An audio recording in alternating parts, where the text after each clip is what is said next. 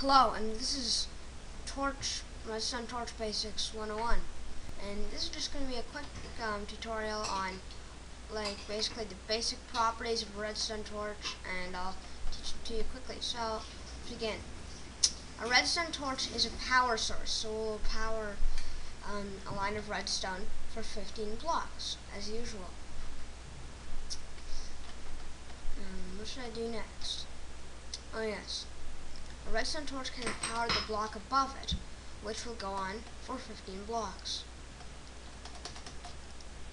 If there's a block above a redstone torch with torches on it, all of the torches, no matter where they are placed, will be turned off. A torch tower is something like this. So it's a pattern of one torch here, and it powers the next one, which doesn't power the next one, which doesn't power the next one, which will invert its signal.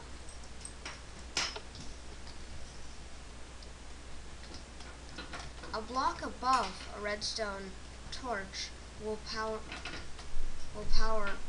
even without any redstone on it, the block, so that it will power at both levels, not only at one level as shown here.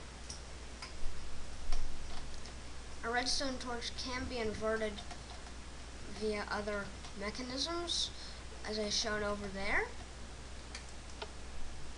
So this isn't inverting, this is on and this is on, but this is inverting, this is off and this is off.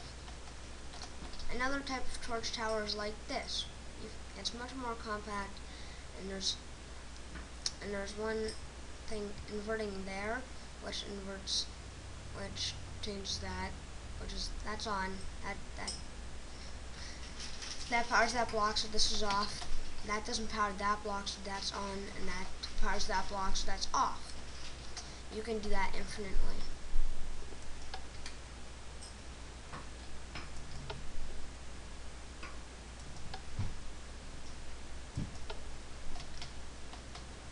This has been all of it for Redstone Torch Basics.